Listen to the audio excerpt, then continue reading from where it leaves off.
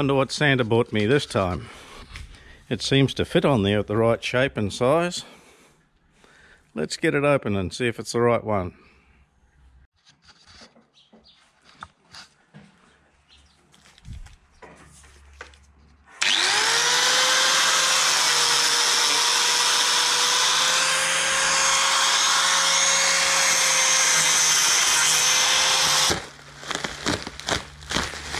Oh, it's a nice colour.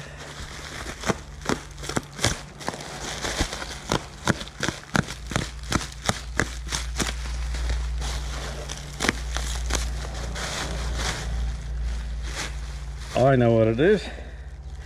It's a Fishcool, your ultimate jet ski fishing cooler. So I bought this in Aussie and had a friend of mine transship it on over for me. It had to go through customs, and that was an additional 240, which included New Zealand GST. Anyway, let's see what I got.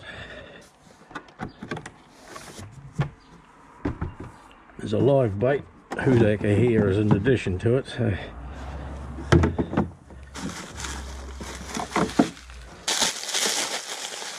this might need the angle grinder to get it open. They look flash, stainless steel, that'll be good. A couple of straps. That's that. Bit of information. And my consignment number there. The rubbers look good around here. The attachments. I don't know how this live tank thing works, but it might work. Good solid rubber. These are tie downs, I presume. Trolling angles. 4 rods across the back here. Anchor points. Anchor point. Anchor point. I can come forward onto there and back down over the back here to my a catch over the back here. We'll see how that looks. This has got drain holes out the back. I can put my cutting board on here, keep it a bit tidy. And what do we got under here? Oh yes, maybe another for hooks and things there like so.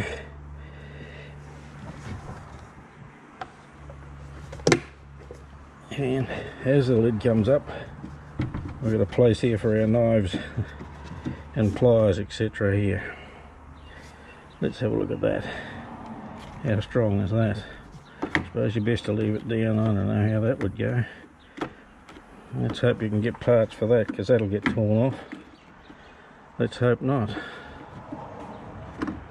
Well, so far goes so good. I'm impressed.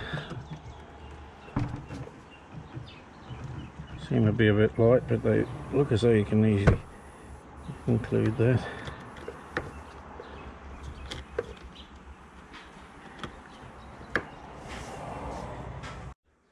It seems to fit right up tight here to my seat, which is good. Need to protect that.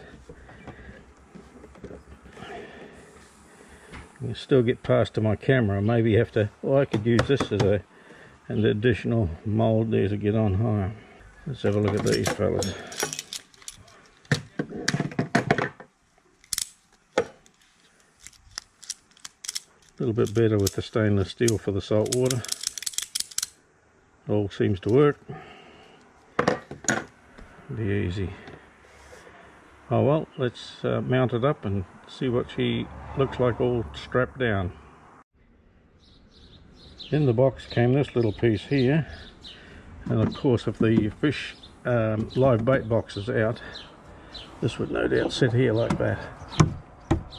Now I've got that back to front, I have to go around and fix it.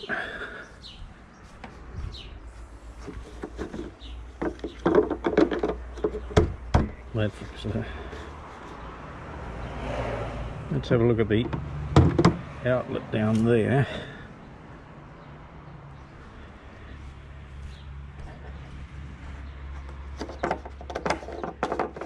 Big outlet. Or a little outlet.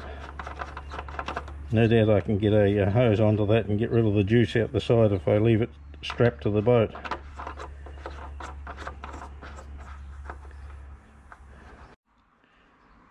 This might be the warranty. Thank you for shopping with us. No, there's nothing in there. I made up this pad here already for this boat. This one goes back here, sits in there. These links come up, but I probably won't use them. They're called the quick link or whatever it is. But I've modified it so I can get a rope around there and back up there, and I can also come back over and attach to this fella under here and this side here. So we'll see how that goes round over like that and back into there, and that should protect it. I don't think I'll need those two bits there. Good, that's the base covered. I want it back just a bit because I don't want to drive a knife through my seat here. So you see these here are inviting you to poke your knife through, but if it's right through here like that, whoopee, straight through the vinyl, so we don't want that. So I'll have to set her up something like that. That won't be too bad. So I can get a latch on down here with this one, come through there, back down through there, and then I'll go back down and onto this one here. That means my stainless steel durker here will be sitting up a bit. That'll be sitting up there. Well, that won't be too far away.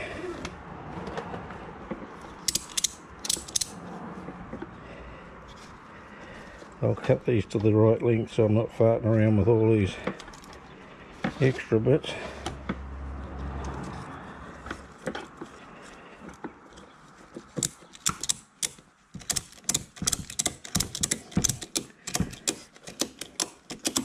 I'll see how the other side looks first.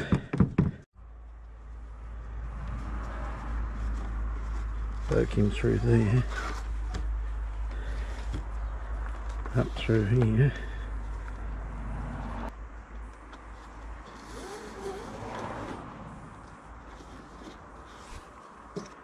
back down here,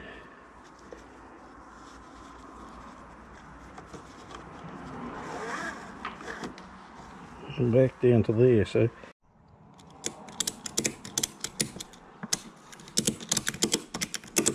I give her a tweak evenly.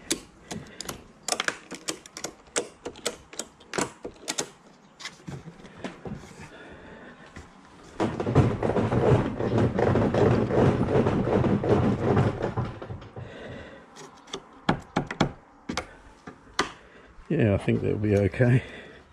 They seem to be out the way there. Even if you climb over the back, it won't be too bad. You'll be able to use them to give you a grip, and up you're going over the top of the box like so. Alright, well I think I know how to attach it, and it's sitting back enough there so that when my knife goes down through here, she's sitting in open cavity there. That's long enough, so I'll whip them off there and burn them at that. That one.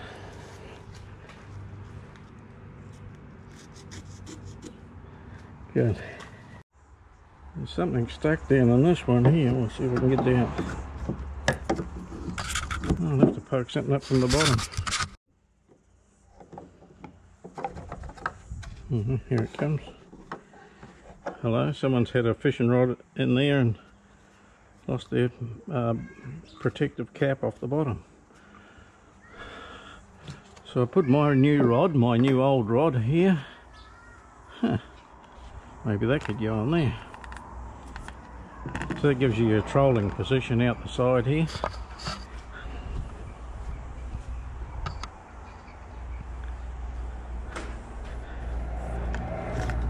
Here you can see how easy it would be to do that. So I have to lash them down as well. There's your place to tie them back down so I don't lose them. So I have to get some bungees to go around that and back onto there. Each of those there.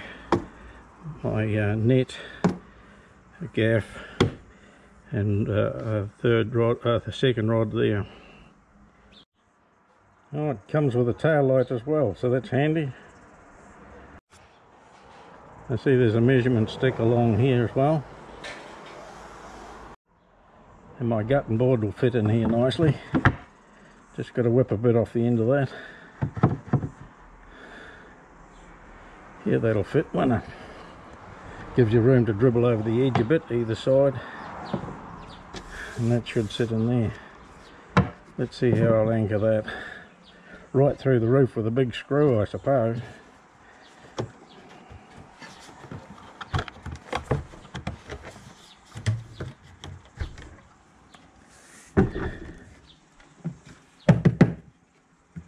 Yeah, get something through the guts of it there. Doesn't feel right going through there. Let's have a look at those screws there when I wonder what they do. They must hold this rubber in, I think. So this addition has come in handy because tomorrow we're going about 40 kilometres off the coast to a place called Mere Island. I'm meeting up with the Tauranga Jet Ski Fishing Club tonight at the fishing club. We're just going to discuss our safety and strategy for tomorrow. It's an early morning start, just on daylight. We're going out of a place called Bowen Town, which is a closer run out to Mere Island. So I've checked all my gear since the last run, and I've just got to go and fuel her up now. Put another 10 or 20 litres in the caboose here so that I've got extra fuel there. And sort out my GoPro to make sure that that's all equipment's dead right, and get some ice for tomorrow. So I'll take my van and the boat down to Bowen Town tonight. That's about an hour from here. Camp the night so that I'll be nice and fresh for a daylight start tomorrow. I tested my little radio holder here.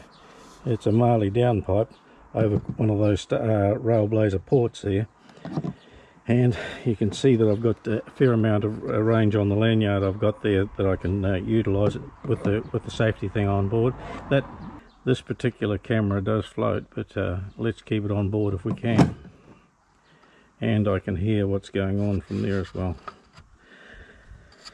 So I keep my PLB there, my flashlight, my safety gear, and a bit of first aid stuff there, a drink there, and this is my rake here in case I get a stone in the impeller I can reach through, but that's more for in the rivers than out on the big sea. I broke this here. Couldn't believe it, would you? Do you know how you break that? You leave the bonnet up when you go putting it in that shed there, and that just caught up on here like that. I think that might be the mark. Kabonka, and that stopped it and broke the plastic. Well, Bev, there's our fish box.